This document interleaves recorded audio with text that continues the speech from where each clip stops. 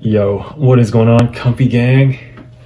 It's your boy, Comfy NEET, and if you're wondering why I'm lying down right now, it's because I wanted to get real comfy for this video topic, which I'm going to talk about, and that is the average, or I guess the typical NEET sleep schedule. So I think sleep schedules are, I guess, pretty typical among most NEETs.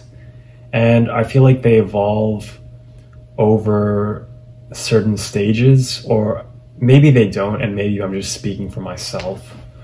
But yeah, at least for me, or at least I feel like, you know, maybe certain sleep patterns can indicate that one might be at risk for becoming NEET.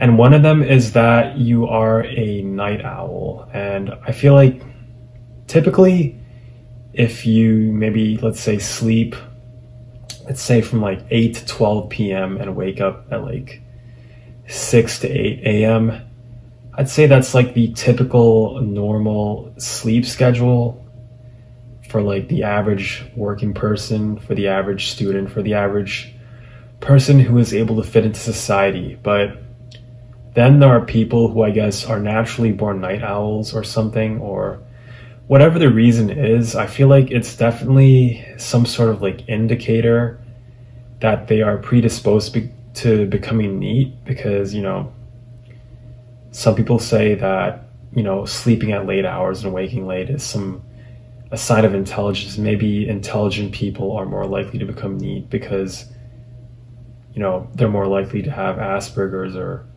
you know, obviously that's just a huge cope. Like, I don't know.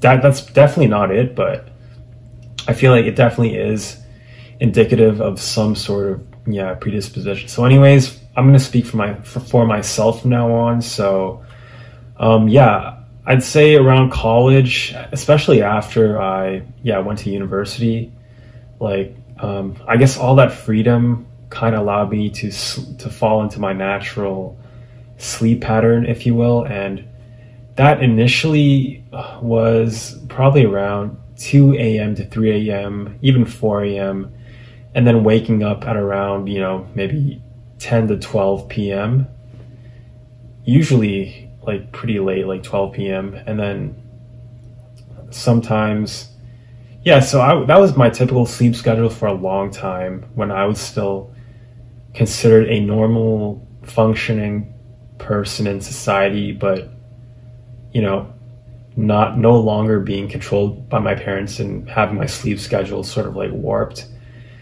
I guess, to their will. So that, I guess you could say, it was like my authentic sleep schedule, if that makes sense. And yeah, I would sleep like this. But ever since becoming NEET, well, I initially stuck to that sleep schedule fairly consistently, maybe for like a few months, but, you know, eventually it would start to get later and later, like maybe from like 3 a.m. on average to maybe like 4 or 5 a.m. on average, and then waking up later and later. And then eventually I would start going to bed at like 6 a.m., 7 a.m. No, I'd say around 6 a.m. And then, after that, like I would be sleeping pretty regularly for maybe, let's say, maybe like a week, every day at like 6 a.m. and waking up at like 2 in the afternoon, 3 in the afternoon. And, you know, this would happen, and eventually I'd try and reset my sleep schedule. So I'd try and pull all-nighters and like try and fall asleep at like 9 p.m., you know, like try and stay awake. And this worked for a while, especially while I was a younger NEET, but eventually it became harder and harder to stay awake, and I would eventually, you know, fall asleep at maybe like 1 or 2 in the afternoon and wake up at maybe 4 or 5, and then I would try and, you know, and then I'd be like, oh shit, I'd try to go to bed early, you know, sometimes with the help of sleeping pills. And, you know, initially, like sleeping pills, because, you know, I had access to them because my dad was a physician, practicing physician, so we had like a stockpile of you know, sleeping pills. But that's beside the point. Like, I had sleeping pills and they would work initially. Like, I would take them once and I'd fall asleep at like 9 p.m. I'd wake up at maybe, you know, 6 a.m., you know, because I was so fatigued from the previous night of pulling an all-nighter. So that would kind of work for a little bit, but then, you know, eventually I would, you know, sleep at a healthy time for maybe like a week or two, and then it would slowly start to, you know, push later and later, especially since at the time I was still playing a lot of online games with friends like League of Legends, and, you know, they were in the West Coast, and fuck, I might dox myself. Let's just say I was, you know, quite farther ahead in the time zone from them. So,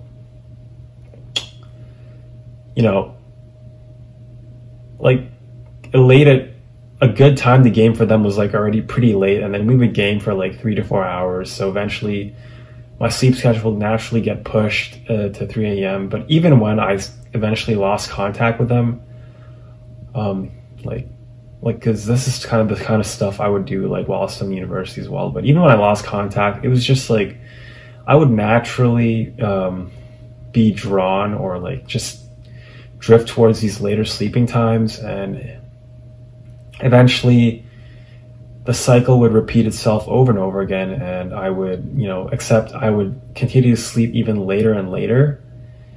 And so let's say maybe around 6, 7 a.m., 8 a.m. and wake up at like 3, 4, 5 p.m. and I'd try to reset my sleep schedule again, but then it would be less and less effective, and I would, you know, I would fall back into my old unhealthy sleeping patterns even faster and faster. And eventually, at some point, you know, in the last like year, I'd say of, you know, during my NEETdom, I'd say I, you know, crossed some, you know, critical threshold of messing up your sleep patterns where, you know, eventually, you know, I don't know, I guess I feel like it's at this point in time where time started to lose all meaning for me as a NEET, where like the days would start to like blend to each other, and the weeks and everything, whatever, weeks and months, whatever, would like fly by. And that's because I would just basically start to sleep whenever. So my sleep schedule would sort of like shift where it's like it would shift 1 to 2 hours every 2 or 3 weeks. So let's say I'd sleep from like 2 a.m. to 10 a.m. for like 3 weeks, and then it would be 3 a.m. to 11 a.m. and then 4 a.m. to 12 p.m. and then it would kind of like cycle around the clock, where it would get to points where I was like sleeping at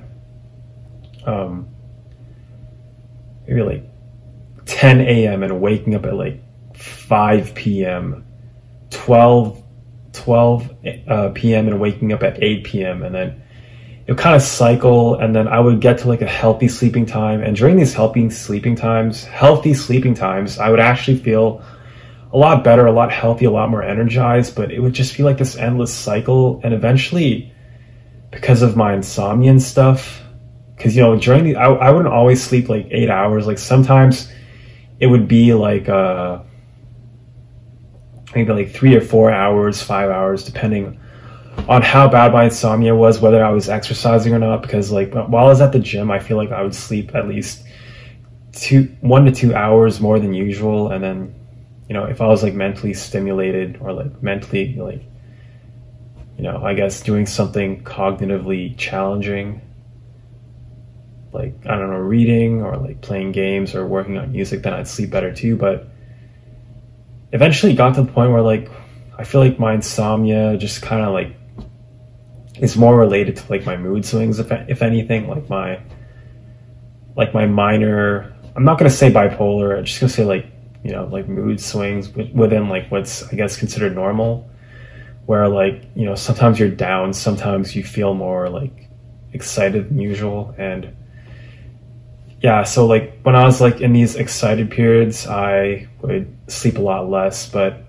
I don't know, is it that I'm excited or is it something else? But it could be all in my head. But yeah, so eventually got to the point where like I would sleep 4 hours, and you know, typically I would try and stay awake until like my previous sleeping time. But eventually it got to the point where I would just, you know, say F it. I would start to feel tired during the afternoon, and you know, especially after eating, get that like postprandial, whatever it's called, that glucose you know, spike and that energy dip. And I would just, at some point in time, I just stopped. I would, you know, at one point I fell asleep once, and then, you know, it made it more likely for me to fall asleep again during that time. And, you know, eventually it got to the point where I would basically just sleep whenever I felt sleepy, even if it was after eating. And, you know, that's where we are now. And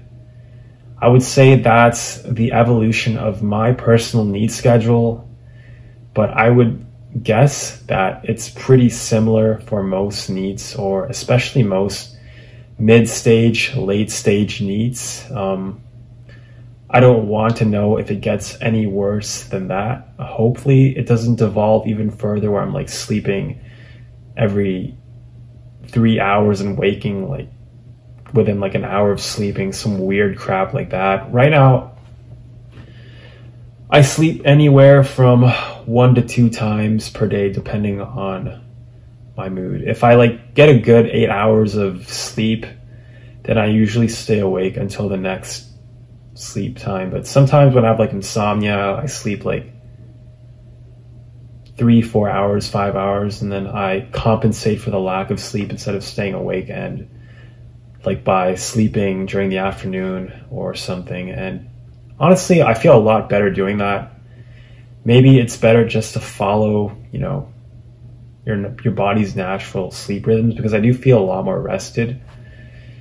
Who knows, maybe I'm the enlightened one. Maybe I'm the one with the actual proper sleep schedule, but who really knows? It at times certainly doesn't feel healthy. It doesn't feel healthy when you wake up, especially during the later hours. Like, you kind of feel like a doomer. You kind of feel like you're rotting, especially when you wake up at like 5 p.m. and it's 6 p.m. and it's already like dark outside, and you have to like turn on the lights because there's no more natural light, or you see that